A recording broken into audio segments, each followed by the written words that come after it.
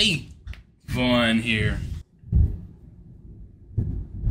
Bro, y'all can feel that, right? I see my mic moving a little bit. Like, y'all can hear that. Bro, it's like a crazy thunderstorm going on down here. I even got like an alert. I thought it was an Amber Alert. I was like, bro, what do you want me to do at 11 o'clock at night of some girl getting kidnapped? What am I going to do? Anyway, now while we're here, casual, drop. Why this might be the most disrespected job on earth. What could that be? Initial thought, zookeeper. You really don't think about how dangerous that job is. Wait, do they actually go into the... They have to go into the habitat unless they got like a... by now they gotta have some type of way of being able to like feed and clean it without risking their life. So I really don't think zookeepers is that dangerous of a job. But I could be wrong. But nonetheless, we're not here for my rambling. We're here for the video. So if you're new, like, comment, subscribe. If you're not new, just keep coming back. Subscribe for what are you doing? And let's get into it. Bro just flexed on him. And so there's a lot of talk about. What the hell he do? So there's a lot of talk about man versus bear. Would you choose the man? Would you choose the bear? How about we talk about that time women chose gorillas? This is Shibani. Shibani is a 27-year-old living in the Hiyashiyama Zoo in Nagoya, Japan, where his face card went viral and caused a direct increase in the number of female visitors. Call him George the way he had these women curious. Last name Clooney, because that's the main guy they compared him to. Oh, and if you couldn't tell, Shibani is also a 400+ pound primate with a perpetual. Okay. Imagine getting compared to a gorilla. Crazy. Crazy work. Crazy work. This is crazy. You can't put me right there. You just can't. Because at that point, it turns... you just can't... you just can't do it. Bro, why is bro kind of handsome? I kind of see the vision. But this is bestiality, you freaks. Ain't that what it's called? You want to fuck a gorilla? He's not human yet. Wait a million years to leave off. That's named Clooney, because that's the main guy they compared him to. Oh, and if you couldn't tell, Shibani's also a 400+ pound primate with a perpetual pump. Not only that, he's a loyal husband with 2 wives and children. That's a family man being lusted after. Some of the words used to describe him were punky, heartthrob, metrosexual, spornosexual. I didn't even know what that meant. One article even asked, quote, "Would you go for a romp in the jungle with Shibani?" Huh? A sinful liaison, that's harambe. Had women hot and bothered, that's femme flambe. Call him Susan B. Anthony the way he had women showing up to the pole. Just kidding, real ones know gorillas ain't packing anything but a room. But yeah, Shibani's looks transcended the laws of nature, and if I had a nickel for every time a woman's feelings towards a gorilla made headlines, I'd have 2 nickels. Which is too many more than I should have. One woman was a frequent visitor at the Diegaarde Blijdorp Zoo in the Netherlands, and her favorite was a silverback named Bakido. Up to 4 times a week, she'd find him, make direct eye contact, and smile. I'm not even gonna explain how much of a gorilla middle finger that is. Keepers tried to warn her, but she didn't listen. Her and Bakido, they had a connection. Oh, they connected alright. One day she smiled again and called him constipated because Bakido was not letting that shit slide. Bakido broke out and would proceed to put the beats on her like Afro music. And he jumped over a water-filled ditch to do it. Gorillas hate water. Kido was fed up. He was calmly escorted back home where he lived well for another 16 years until he passed away in April of 2020. Bro, normally they would have put him down. They didn't put him down. That's crazy. He was like, hey, she kept talking. I pressed the issue.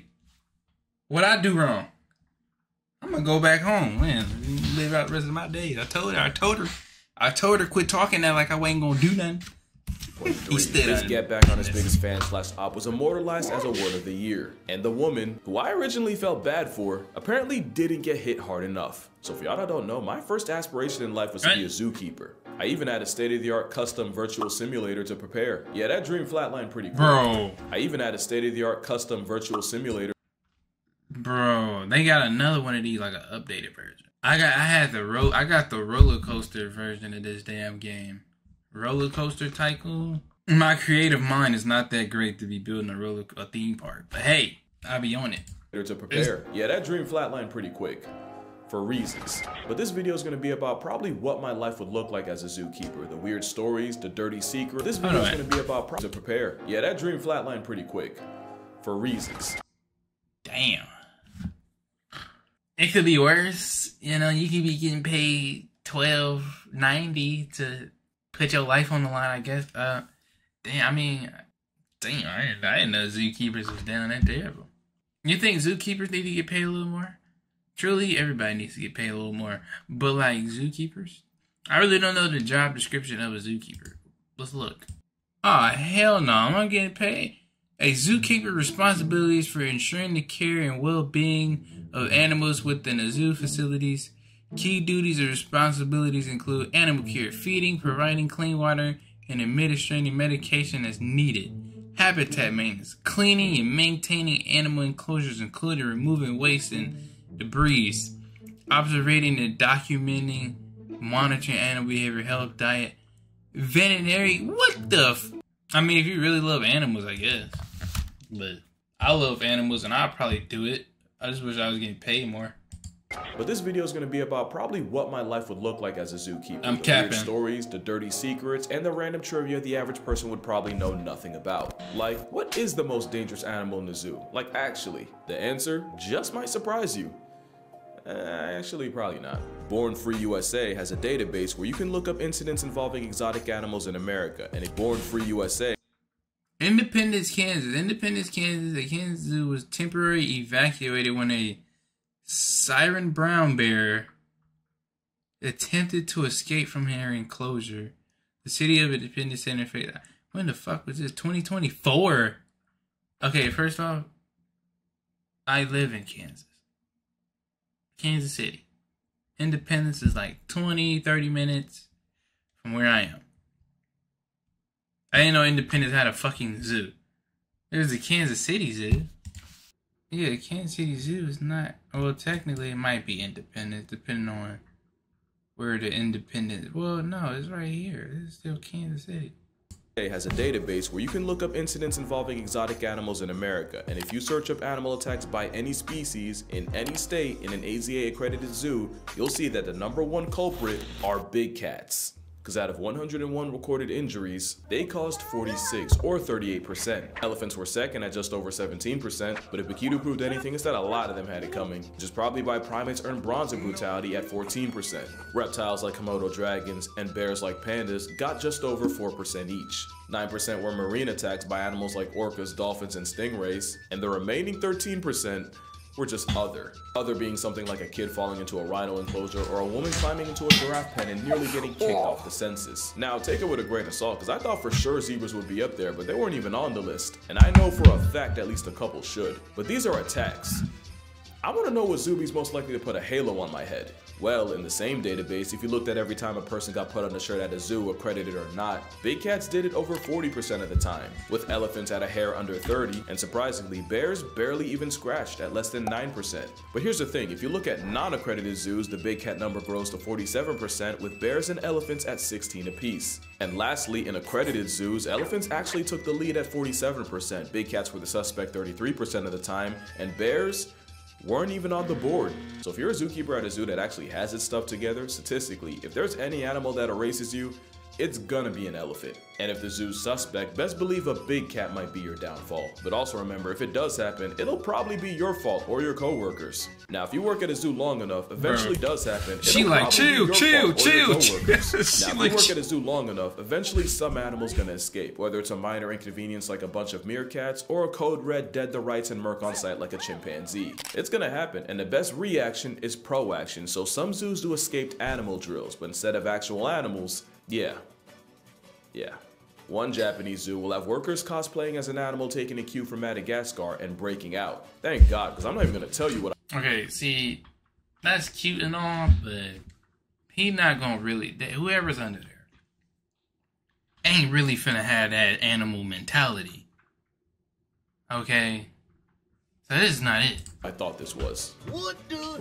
But it's a pretty harmless way to remind everyone what to do when an animal gets out. That being said, this would be a tragic time to not be sober at the zoo. But what animal's the most likely to escape? In my non-professional online opinion, there's two. If you want to test how good a spot is at keeping the animal in, you should probably hire the man of the forest or the orangutan. Fu Manchu was an orang that nearly got an entire staff fired because there was a solid week where they would show up to work and the entire orangutan posse would be posted up outside. About a week was how long it took for them to realize that Fu had snagged a wire, hid it in his mouth most of the day, and used it to pick his enclosure lock when no one was looking. And Ken Allen was a hairy Houdini who got out so many times that the zoo had to hire rock climbers to find every possible point of exit, because they didn't know how he got out and Ken for sure wasn't about to tell them. And what did he do with all this freedom? Well, when he wasn't wandering the zoo looking at animals like everyone else, he was pelting rocks at another orang named Otis, because even a 95% vegetarian can make room for beef. The other animal's the red panda. Do your homework on how hard it is to keep this red-faced raccoon in. A quick Google search will tell you that a red panda escape has made the news at least once in 1978, 2005, 2007, 2008, 2009, 2012, 2013, and you know what? Probably more. My favorite was red panda Rusty slipping out the Smithsonian and walking the streets of Washington, D.C. completely unbothered. So yeah, if your job's keeping a ninja panda or a Cheeto-flavored gorilla in check, you're gonna have a bad time. But some animals are a great time to work with, and it's often not the ones you'd expect. Rhinos are legally blind trauma tanks that'll buck up to a butterfly. In a zoo, it's a 2-ton Labrador with the personality of a lapdog. And they put the zoo in zoomies. Turkey vultures are unironically like precocious toddlers that'll follow their favorite keeper around and play games with them. And cheetahs might just be the most people-proof predator of them all. In fact, almost too much for their own good. Cheetahs get treated like the doormat of the savannah, and their life doesn't become a cakewalk in captivity. Oftentimes, the overgrown house cat is too anxious to even think about making more cheetahs. So, some cheetahs get emotional support dogs. So the dogs are assigned to the cheetahs as cubs, and the idea is they become a bonded pair, with the cheetah seeing Fido as a role model to mirror and take social cues from. It's literal emotional support, because if the introvert cat sees that the dog isn't stressed or pressed, it allows them to chill out, or at least enough to motivate them to multiply without a calculator. And to make it even more wholesome, a lot of zoos like the one in San Diego will use dogs rescued from kill shelters. Definitely one of the top 5 animal friendships. And it's not even the only one in San Diego. This is Zari the zebra, also from the San Diego Zoo, and this is her best friend Sophia. You see, Zari doesn't just live there, she's one of the ambassadors for the zoo, spreading smiles and awareness. But I'm also guessing you can't really have your ambassador around other zebras because, let's just say that might not be the best influence. So in comes Sophia, a miniature Mediterranean donkey and Zari's roommate and best friend. To say they're inseparable would be a massive understatement. And while I can't exactly tell you who's influencing who, just know Zari and Sophia give any cheetah dog duo a run for their money. Now, speaking of role models, have you seen this video of a panda struggling to break bamboo? Well, that's Mang, and he's not struggling. The story goes, he was hand-raised by humans his entire life, and while a 250-pound bear might have no problem snapping sticks, a weaker human will. So apparently years of watching his surrogates get humbled by a bamboo somehow taught him that that face is necessary to break it. You can even find videos where he breaks it, starts eating, realizes he forgot to struggle just to grimace and continue. Pandas are a lot of things, and apparently Good at Simon Says is one of them. They're also by far the most expensive animal you'll see in a zoo. Any American zoo that wants a panda will have to pay a small annual leasing fee of up to $1 million, along with $600,000 for every cub born there. Add the millions to build their enclosures and the thousands spent feeding them, and the black and white bamboo bear is about 5 times more expensive than second place. And that's literally the biggest thing alive with legs. And best believe they know it, you might never meet a more high maintenance mammal. In 2014, the Chengdu research base set up a live stream so viewers could watch expecting mother, these names are killing me, Ai Hin bring another panda into the world. It was then cancelled after it was discovered she had faked her pregnancy. Somehow the same animal that got its brain nerfed by nature figured out that if they can play pregnant even after the hormones wear off, they can finesse preferential treatment. And they're not wrong, any future mother pandas are moved to a single with AC, they get round-the-clock care and more fruits and bamboo. Quite frankly, I don't blame the bears for working smarter. But it gets even crazier. Did you know pandas can be bougie? Mei Lun and Mei Hun were 2 pandas born and raised in the Atlanta Zoo, but were sent back to China in 2013.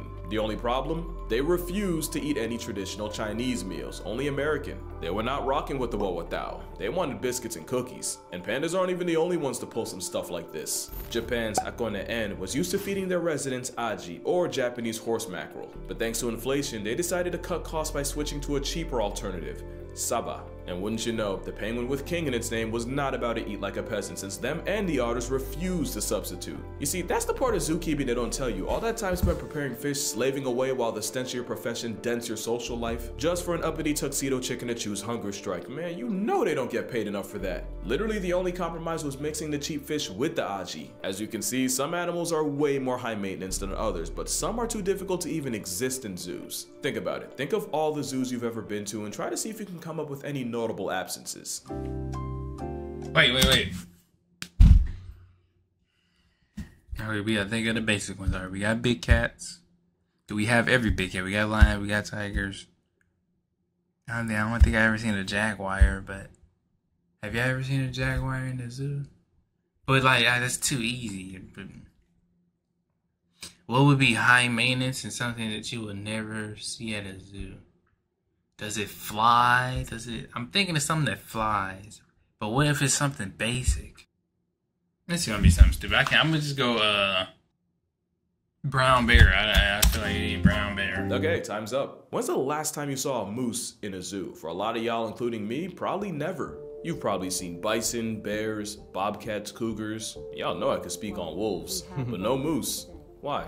Moose have specific diets. They're built like a tank, and I would have guessed moose, really, bro. you could do everything right. They can still pass tense in a few years. And apparently feeding an antler warrior that can't even survive a president's term is a bad investment. So are leopard seals. You'll likely never see the Alp of Happy Feet in the zoo. Narwhals can literally die of social anxiety, so they're out. Tarsiers sometimes seppuku themselves in captivity, so that's a no-go. And they say dietary restrictions are why proboscis monkeys are rare in zoos. I call bullshark. It's definitely because Schnazi might be the most inappropriate animal to take your kids to see. And yes, my head's here for a reason. I'm not about to catch an age restriction over an overexposed lipstick dispenser. Or they could just use fake animals, cause it's not like that hasn't happened before. In 1987, a zoo in China was exposed for painting a sun bear and presenting it as a panda. That's a sun bear, by the way. In 2018, a zoo in Cairo did the same, except they had a donkey and zebra face. 2013, and we're back in China, except this controversy was about their resident African lion. There's a lion.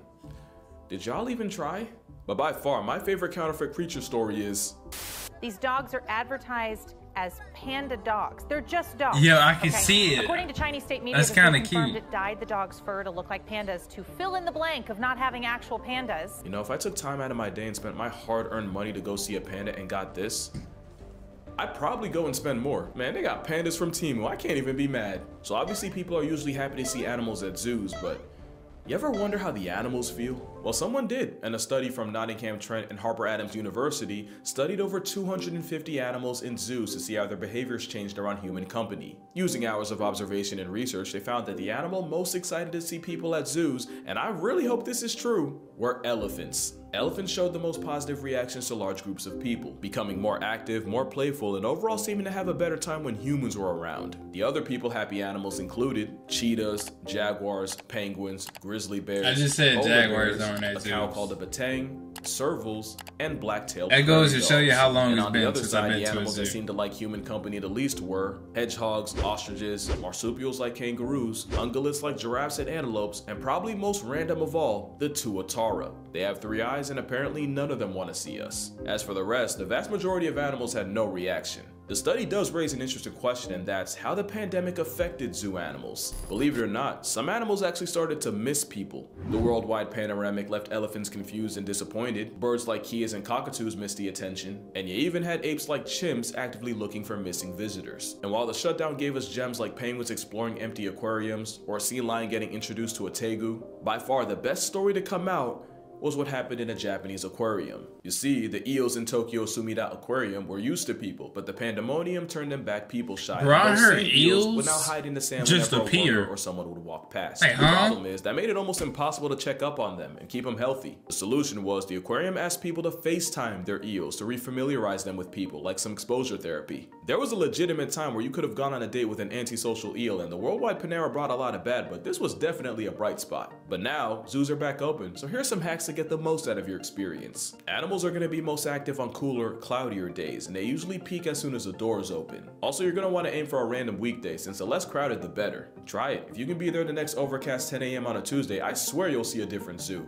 And if you're a cat person, you might want to wear some Calvin Klein. No, seriously, the Klein is a favorite for cats of all kinds, from cheetahs to cougars, from lions to leopards. In fact, researchers have caught wild jaguars on camera by dousing the trap in obsession for men. So next time you're at the zoo and end up in big cat country, go ahead and spritz some of the Klein and see what happens. But yeah, that's gonna do it for this video. I imagine I'm gonna get a couple comments disappointing to me for not blasting zoos for 15 minutes, that I can't possibly care about animals if I still go to them. Here's my take. I've always said that zoos are capable of a lot of good and a lot of bad, but a lot of them are an invaluable resource for conservation and awareness. And while I agree, there are some species that are just not built for zoos. A majority of them are there because they literally would be worse off in the wild. Przewalski's horse was basically halfway down the grave, but it was the work of zoos that helped bring them back from the brink. Same thing with the California condor, and about a dozen more. And spare a thought for zookeepers. Are overworked, underpaid, usually overqualified, and like I said, the smell isn't just something they leave at the office. Not all zoos are created equal, and it's at best lazy, and at worst almost dangerous to put them all in the same boat.